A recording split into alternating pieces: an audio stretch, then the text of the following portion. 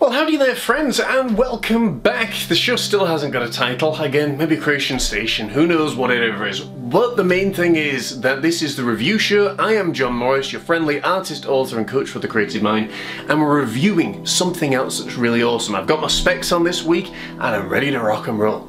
Folks, as we've talked about in the previous video, we're reviewing products on here that is designed to ideally make your life a little bit better. In this technological age, it's very hard to know who to trust, what products to trust, and really what works and what does the job. A lot of products you'll find have very differing reviews, and none more so than our product test of this week, and it is the Google Pixel 6a. Small little box for a powerful little phone. So if you've got questions about this phone, make sure you put them in the chat box, because we're going to be reviewing this and literally crunching this for everything that it's worth today. So come on in and let's begin. Okay friends, well, the Google Pixel 6a. Quite a mouthful, isn't it? It's quite a little box for a little phone. Now I have to say, when I was looking at this one, I saw so many different reviews out there. There's very mixed reviews around this. Some say it's really glitchy, some say it's difficult to use, some say the thumbprint is really awkward to use. Other people say this is one of the greatest phones that Google have ever made. It is up there with contenders such as Huawei and Samsung. Well, I wouldn't go that far, but it is an interesting little model for sure. So as you can see, as soon as you unpack it, and again we've got it all set up, you got your little box, which is something taped to it, and it comes in this nice little case. Well, it's not even so much a case, it's more of a protective sticker, basically. And this is it. This is the Google Pixel 6a. It's very small, a lot smaller obviously than the Honor 4 Magic Light, which we reviewed last time. But as you can see, it's a small phone. Now I went for the white back, okay? I thought I haven't had a white back before. I think it's actually called chalk.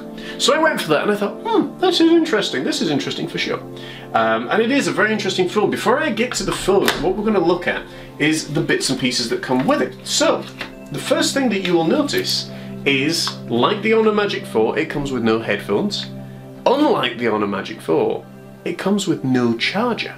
All it comes with is this wire. Now, a lot of homes are built with USB plug sockets built into their houses, so it's not an immediate problem. However, if you're living in an older house and you're expecting this to come with a charger, and you think, oh great, all these new fast chargers are out, I'm sure it'll come with one of those, especially for the price, which we'll talk about momentarily. It's a bit of a disappointment. The other thing is as well, it gives you a cable, obviously, to connect from one phone to the other. Now that's great. The only problem that I found was it doesn't hold its connection. Now whether that was a problem with the Google or with the Honor 4 Magic Light, I have no idea, but it was a problem nonetheless. There are several little bits and pieces that come along with this. There's a little USB connector as well. Again, what that's for, maybe it's for charging directly. I'm not exactly certain, to be honest with you. As someone that's been around, as I say, on the days that Raphael was delivering his paintings to the Vatican, I need things to be simple, I need things to work really well, especially with the amount of content that we're creating and all the stuff that we're putting out there. I need it to work really well. The Google Pixel 6a doesn't. I've got to be honest, it really is quite challenging, I found, to use. Now, first thing you'll see when you turn it on, your button to turn it on is normally here, down on this side. Where they've placed it is up here. So anyway, you press it on, and it comes on. It's got a nice picture there, if you can see that, of Google, nice text, and the screen itself is fine. Full of my thumbprints, but the screen itself is fine. And it comes on relatively quickly, and it works rather well. The first thing as well that you'll notice as soon as the screen comes on is the fact that A, it goes off really quickly, but B, it doesn't go all the way to the sides. That's not a big issue. Okay. So then you come on in and it gives you your time and everything. Again, it works really quickly. That's something that has gotten its favour. And then you come in and you put your password in It's got a nice little vibrate feeling every time you touch it, which is kind of super cool, you know. It's just a little bit, that's a little bit different. Once you get used to the unique, shall we say, placements of the up and down volume buttons and the on and off buttons, it's relatively simple to figure out. However, what isn't relatively simple to figure out is settings. Now, I don't know if you can see there, but if you can, you will see that up here we've got internet, we've got Bluetooth, we've got flashlight, we've got do not disturb. No settings. So if you're looking to quickly move around your navigation bar, because remember, it never usually comes with the 3 little navigation bars at the bottom, you're going to struggle. That is, unless you know you've got to pull down again. And even then, it's not exactly clear. You've got your lighting up here, you've got device control, wallet, airport, alarm, but it's right down here that you press, and obviously you go through and you do all of that. So, if you're using a phone for the very first time, and this is a little thing for Google, if you're using a phone for the very first time, you want it to be as simple as possible. We have a little phrase in business that says if you confuse them, you lose them. And with this phone in particular, I found it quite frustrating for the first hour or so to really get everything set up, particularly with my thumbprint. Now, I went and did my thumbprint, and I don't know if it's going to come up this time. Right, there we go. So we've got my thumbprint. Now, see if it works. See? I don't know if you saw that. See if we can do it again, maybe a little bit closer. But you put your thumbprint in, and it comes up with the numbers. Now, what is the point in that? If I put my thumbprint in, I want it to open. Equally, if I put my face in there, there is no facial recognition. It just comes up again with the number pad.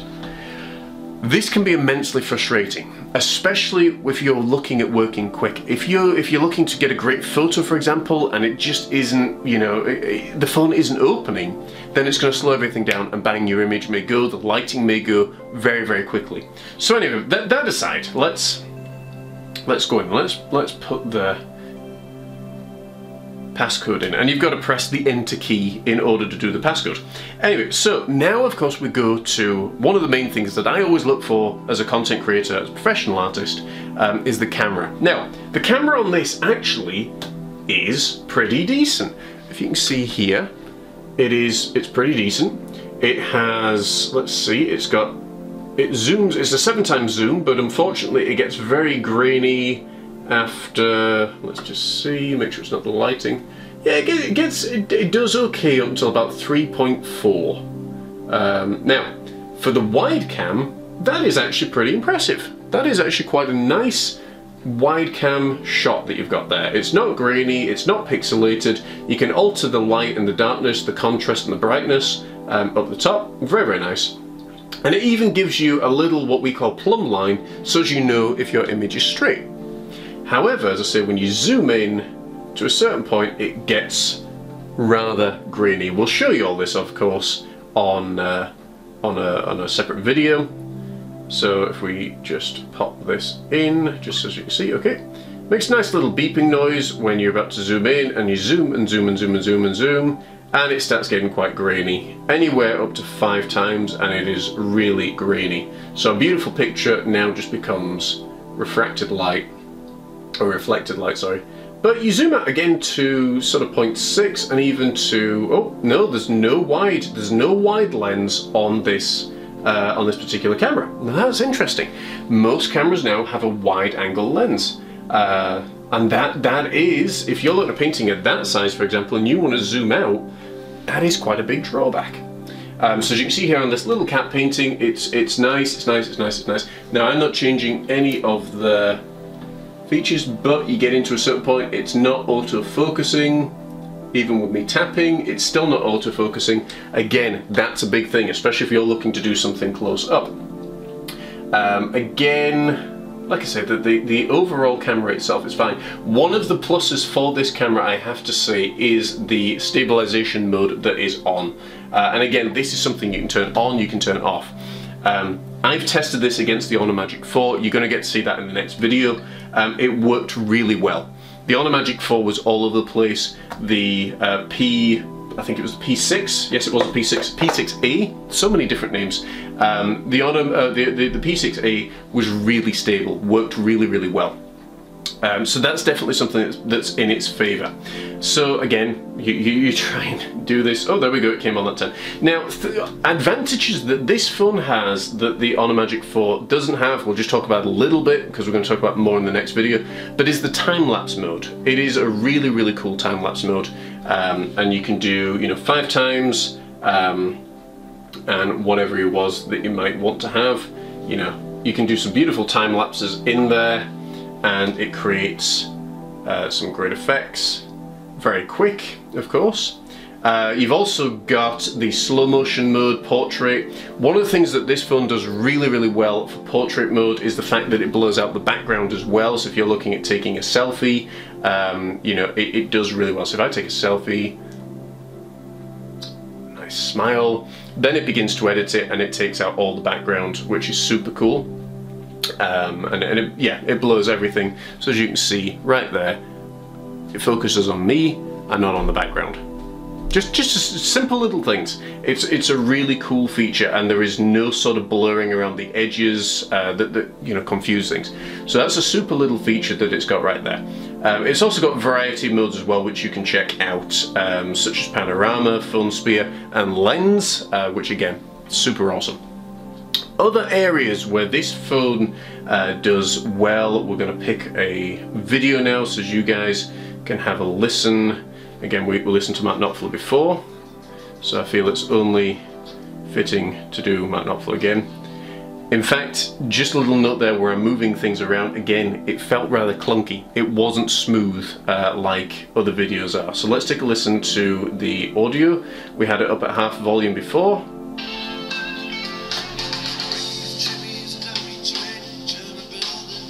Ooh.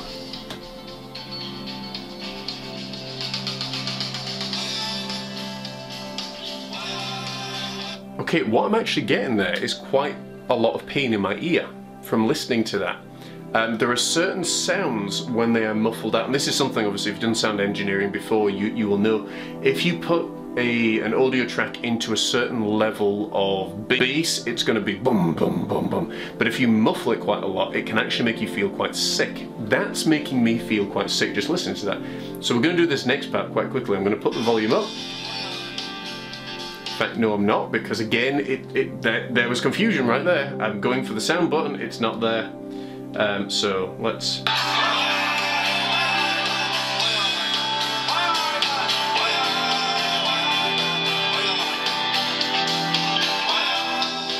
And this isn't rehearsed, folks.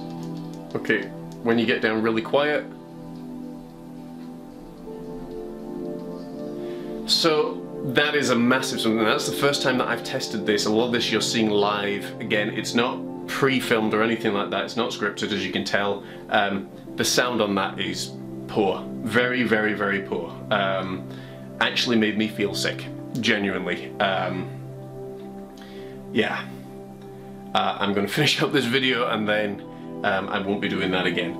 I do apologise for that, folks. Other areas that unfortunately this phone lags quite a lot is video editing. So again, like we talked about before, with the Huawei P20, P30, hopefully in the P40 when that arrives, you could literally click your videos, you could select them all and click do a video or a collage or a movie. In this, it literally just plays back to you the video or the photos that you have seen. So to give you an example, if I am doing, see again, just even the navigation of this, it's not, and I know how to use tech, folks. It's not that I'm tech illiterate or anything like that. So I took a few videos the other day deliberately to put this together, and just the navigation of it is really poor. Yeah, it's not even pulling up what I wanted to pull up now. So again, going back to the review where it was really clunky, it's really unpredictable, it doesn't scan a lot well in terms of your thumbprint, I completely agree. I really, really do. In the next video, of course, we're going to put these two phones against each other so you can see which is better, the Honor Magic 4 or the Pixel 6a. But I'm gonna take maybe an hour just to recover from the noise disturbance. Yeah, in terms of the plus points, we'll start with the negative. In fact, no, we'll start with the plus points. I think I think it's more important to know. So the plus points are, it functions very quickly. It's got a good refresh rate. The camera quality is okay. In terms of a normal lens, it doesn't have a wide lens, but in terms of a normal lens, it's okay. The two cameras that are on the back, yeah, they're okay, and then the one that's on the front, as I say, it's a nice camera that's on the front. What lets this phone down in many ways, as I say, is the fact of the touchpad and everything else. As I said, the front camera is nice. It's a very nice camera. It's up there with the Honor Magic 4. But really, what lets this phone down? The sound. The zooming in of the camera. I do apologise, folks. Since hearing that noise, it's really just disturbed me quite a lot. I don't think I need to say anything more actually with regards to that phone. I think quite clearly it is a phone that I would not buy at all. In the next video, we're going to put it up against the Honor Magic 4 Lite. We're going to run all the specs. You're going to get to see everything.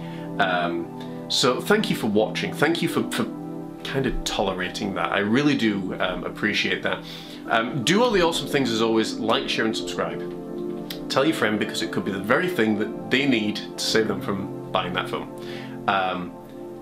I said right at the beginning of the video before that I would absolutely have a categorical answer as to which phone I couldn't be more glad to send back. I was going to save it for the next video, but I think, as you've probably gathered, I've never been more glad to get that out of my life as I am. The Honor Magic, the Google Pixel 6a is not a phone I would recommend at all.